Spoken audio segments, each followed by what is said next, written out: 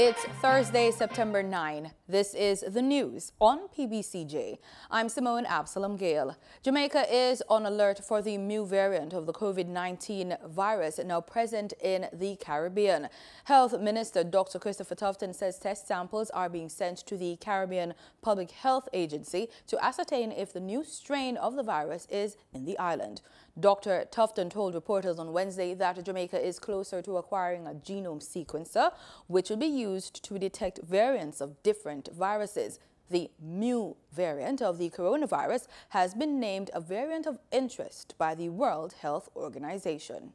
The Ministry of Education, Youth and Information is planning to implement character education in schools. Portfolio Minister Favour Williams says character education will build in students a sense of diligence, how to focus on their studies, and how to strive to do well. She shared the plan in her back-to-school broadcast recently. We target January 2022 to begin the implementation of character education in our schools, to teach our students a sense of diligence, how to focus on their studies, how to strive to do well, how to interact properly with their teachers and other students in and out of the classroom. We will be teaching them about their rights and duties as citizens, what it means to be a Jamaican. We want to teach them about a culture of peace. We want to educate them on tolerance and social partnerships. Minister Williams says character education in schools will be the launch of a sustained multi-year good parenting campaign.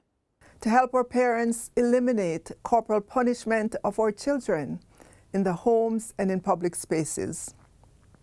We want to significantly reduce the more than 1,200 reports per month of child abuse that come to the Child Protection and Family Services Agency, CPFSA. We do this by teaching our parents good parenting. 2021 is a very active hurricane season. As of September 9, there have been 9 named storms. On the eve of the anniversary of Hurricane Gilbert, there is concern of complacency. This can be summed up in the old moniker that Jamaica is a God-blessed country and will be spared the worst. There are even many anecdotal stories about hurricanes turning aside from Jamaica. But for those who lived through Hurricane Gilbert and lost loved ones and properties, those natural disasters are no laughing matter. They are anxious and fearful as they know only too well the devastation that hurricanes can cause. Jamaicans are being urged to be prepared and vigilant. On September 10, 1988, Gilbert attained hurricane status. The Office of Disaster Preparedness and Emergency Management issued hurricane warnings as Gilbert bore down on Jamaica, packing winds of 175 miles an hour. Then Jamaican Prime Minister Edward Seaga took to the airways and the streets, urging Jamaicans to prepare. Take everything in the market. Get everything into the market. Everything into the market. All of you. Everything into the market. By September 12, 1988, Hurricane Gilbert slammed into Jamaica as a Category 5 hurricane, packing winds of over 175 miles per hour. The eye was 40 miles wide and blanketed the entire island. In its wake, over 40 Jamaicans were dead. 80% of homes on the island were seriously damaged. 500,000 were homeless, and the island was without electricity for weeks. As a result of the extensive damage caused by Gilbert, the World Meteorological Organization retired the name in 1989. On the eve of the 33rd anniversary of Hurricane Gilbert, there is concern that many are extremely complacent about hurricanes and the need to be prepared. Instead, they are laid back in the presence of an active hurricane season and challenges due to COVID-19. Many anecdotal stories about hurricanes turning aside from Jamaica are also recounted. Move, Elsa! Move, Elsa! Elsa, grandma, Elsa is coming. Move, Elsa! Elsa! Move, Elsa! The chart is not with you. Reverse it. Move, Elsa! Move! Reverse! For those who lived through Hurricane Gilbert, the hurricane season, which runs from June to November, is no laughing matter.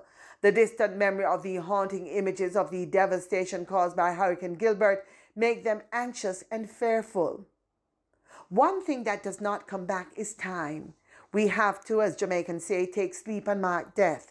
We must learn from the past to prepare for the future. Put hurricane plans in place for your family. Prepare a bag with non-perishable food, water, and medicine to last each person in your family a minimum of 1 week. Secure all important documents in a waterproof container. Your emergency kit should also have a battery-powered flashlight, radio, and solar-powered USB charger.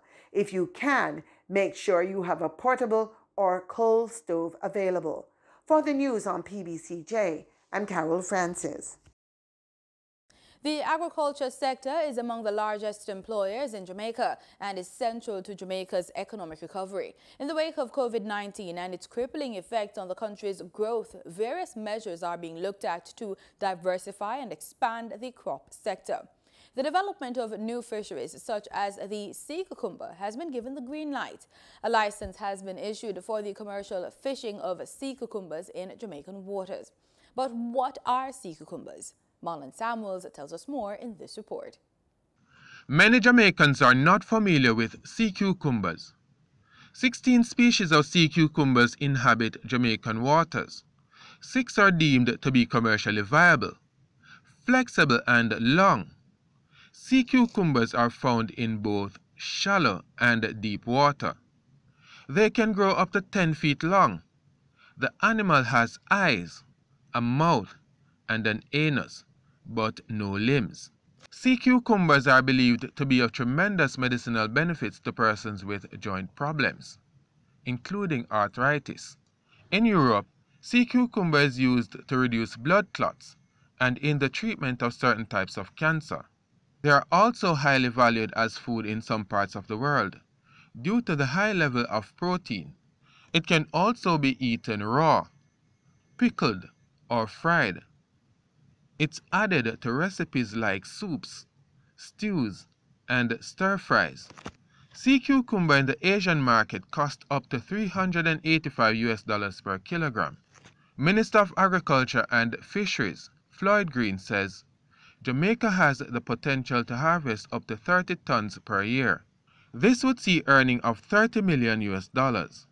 To tap into this lucrative market, a limited entry commercial fishery for sea cucumbers in Jamaica began on September 1, 2021. For the news on PBCJ, I am Marlon Samuels. Members of the public are being encouraged to report any overcharging of fares to the Transport Authority. Cabinet approved a 15% fare adjustment in bus and taxi fares, which came into effect on August 16. The rate for the elderly, the disabled, and the children remains at 50% of the adult fare. There has been no change to the fare for the Jamaica Urban Transit Company, JUTC, and Montego Bay Metro. However, there have been complaints that some commuters are being overcharged. Commuters may report incidents of overcharging through the authority's toll-free line at 888-991-5687 or via WhatsApp at 876-551-8196. They will need to give the license plate number of the vehicle in question, the date of the incident, and the time and route they were traveling, and the fare that they were charged. We now get our daily market updates in this quick business report.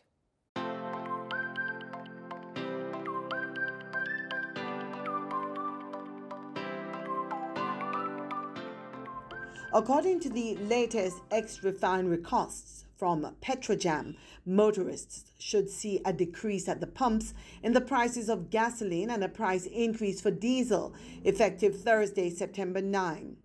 87 and 90 octane gasoline will be sold for $153.74 and $159.87 per liter, following price drops of $1.57 and $1.08 respectively. Automotive diesel fuel saw a price increase of $2.94 and will be sold for $146.99 per liter. Ultra-low sulfur diesel is up by $1.01 and will be sold for $153.08 per liter. Kerosene saw a price increase of 91 cents and will be sold for $123.98 per liter. Propane liquid petroleum increased in price by $1.83 and will be sold for $71.92 per liter. Butane liquid petroleum will be sold for $80.57 per liter after an increase of $3.06. Be on the lookout for price changes as marketing companies and retailers will add their markup to these prices. In Wednesday's trading session, the JSE combined index declined by 1,425 points to close at over 412,000 units. Overall market activity resulted from trading in 95 stocks, of which 37 advanced, 39 declined, and 19 traded firm. The junior market index advanced by 2.42 points to close at over 3,000 units. Stocks advanced for 1834 Investments Limited, AMG Packaging and Paper Company Limited, and Blue Power Group Limited. Stocks declined for Barita Investments Limited, Berger Paints Jamaica Limited, and CAC 2000 Limited. Trading firm were Access Financial Services Limited, CAC 2000 9.5 preference shares, CAC 2000 Limited, and Caribbean Flavors and Fragrances Limited. Pulse Investments Limited was the volume leader with over 4.1 million units, followed by Wigton Wind Farm Limited ordinary shares with over 2 million units, and Future Energy Source Company Limited ordinary shares with over 2 million units. In foreign exchange trading for Wednesday, September 8, the US dollar sold for an average $150.90. The Canadian dollar ended trading at $119.86. The pound sterling traded for $207.79, and the euro sold for an average $178.76. In market data for oil, prices rose for a second session on Thursday, recovering from earlier losses as a decline in U.S. Gulf of Mexico output following damages from Hurricane Ida underpinned the market. Brent crude futures added 23 cents to $72.83 a barrel. West Texas Intermediate rose 15 cents to $69.45 a barrel. And that's our package for the Business Report. I'm Carol Francis, sitting in for Gabriel Thompson.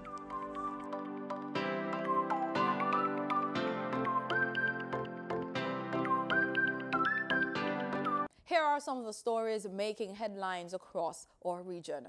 Cuba has become the first country in the world to vaccinate children as young as 2 years old. The inoculation of kids 2 to 11 years began on Monday as the communist island grapples with rising COVID-19 cases as well as the challenge of resuming in-person education. They have been using the Abdala and Soberana homegrown vaccines, which are not yet recognized by the World Health Organization. TTT News spoke with the Cuban ambassador Tanea Diego Lati, who confirmed that COVID-19 shots are being administered to the little ones.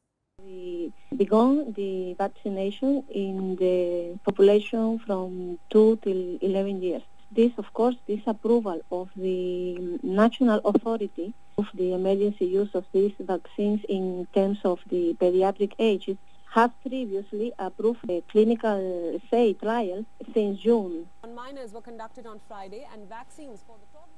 The communist island of 11.2 million people aims to inoculate all its children before physically reopening schools that have been closed for the most part since March 2020. The new school year started on Monday, but from at home via television programs, as most Cuban homes do not have internet access. The Cuban ambassador says so far there have been no severe adverse reactions for the children.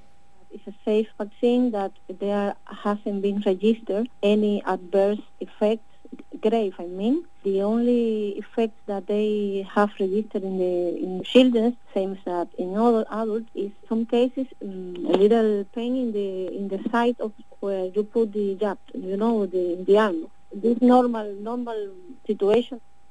Schools reopened in St. Kitts and Nevis on Wednesday. SKN Newsline's Glenn Bart provides an update in this special report. The start of any school year has always been a challenging one as well as an exciting one. This year, schools are being reopened in the context of the COVID-19 pandemic. And we all know what has happened over the past few months with the COVID-19 on the rise. And so there is some concern as schools are reopened. SK Newsline went about to various schools, primary and high schools, and had a chat with some of the head officials who lead those establishments. We're going to get a feel for what has transpired in the early hours of the school reopening and see how well things have gone at each of those schools. So in this era of COVID-19, we recognize that the conditions keep changing almost on a daily basis. And so we recognize that it's important for us to first be equipped with whatever information, the requisite information to guide us as to how to approach this educational setting. We had a trial run, as I alluded to a little earlier, last year, in which we were able to implement certain protocols, and as such we ensured that those protocols ran through this time around. The basic things like trying to ensure that all of our students were equipped with a face mask. That's one of the things that we tried to, well, actually we insisted that all of the students wear a face mask and wear it appropriately. We recognize that the situation with COVID is very fluid, and so we are preparing to go virtual as well. So this afternoon, some information regarding the status of our students, especially our incoming first farmers in terms of devices, internet, those will be collected across the entire school so that we as a staff could see the complexion of what it is with our students, what's happening in their homes as it relates to the devices, access to devices and the internet in particular, so that if we move towards the virtual modality, that it does not impede or hinder the students from getting the necessary instructions or lessons that they are due. So we have catered to them virtually and we have catered to them physically as they are here and ready to learn. Okay, let me first say that how excited I am to have the children back at school face to face. This morning went extremely well. I must commend the parents for trying their best to adhere to the COVID protocols. The children, they came this morning, everyone was wearing their mask and wearing their mask properly. Upon arrival, they were sanitized, temperatures were checked, and they made their way to their classrooms. But we are trying our best to keep the children in their bubbles. We would have created bubbles to prevent, in the event, God forbid, that anything happens, we have minimal exposure, to the other children. So the only challenge that I foresee is, the children staying in their bubbles, and additionally, another challenge is, having the children wear their mask properly. Yes. So we have had a chance to speak with a lot of the principals, deputy heads of the primary and high schools of several of the institutions that we visited this morning. We are feeling that most of the reopenings have been well organized. Things went fairly smoothly, and that the staff and students are prepared to work hard at this the COVID-19 protocols to keep themselves safe. Now, we also got an idea as to what are some of the focal areas of interest over the next few weeks in terms of independence celebrations, in terms of preparing some of the fifth form students to take their exams coming up in a few months' time. SK Newsline has been on the ground covering some of the key issues facing the school reopening and speaking with some of the principals on how things went. This is Glenn Barrett reporting for SK Newsline. Over in Trinidad and Tobago, out of the over 14,000 fully vaccinated people who arrived in the country since the border reopening on July 17, only 2 people have tested positive for COVID-19. This, according to Chief Medical Officer Dr. Roshan Parasaram, who said based on this, there's no need to change the country's traveling policy. Sunil Lala of TTT News has more.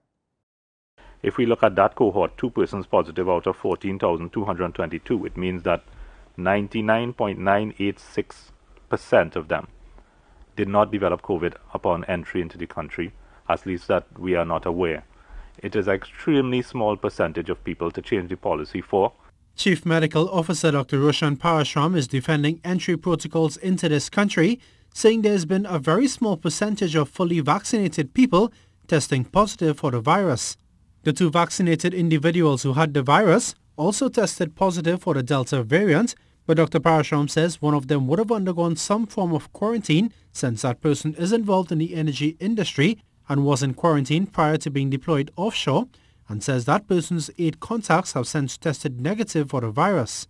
The other vaccinated person, though, would have been able to go straight home, where they developed symptoms and 4 close contacts have been identified. However, Dr. Parashram says although there's no requirement to isolate upon return, vaccinated people should still do so as a precaution. They had that person coming in, going home, and doing exactly what we are asking people to do. Have that level of personal responsibility, quarantining yourself to some extent, making sure you minimize your contact. And of course, as soon as he got symptoms, he would have tested, which is really what we want. Dr. Parashram says based on a minuscule percentage of vaccinated people testing positive, it does not warrant a more stringent measure of quarantine. Now that we have 2 out of 14,000 people being positive, builds the case to not have a punitive measure of quarantine of 14 days or otherwise for that small, extremely small subset of people, where you have 99% of people having to pay the price for an extremely small proportion of possibility of COVID. Dr. Parashram also believes the mandatory PCR test requirement 72 hours prior would have also contributed to an even lower number of positive cases entering this country. Sonolala, TTT News. In sports, we're opening play with football. Jamaica's Reggae Boyz salvaged their first point in the final round of CONCACAF World Cup qualifiers on Wednesday when they held Costa Rica to a 1-1 result.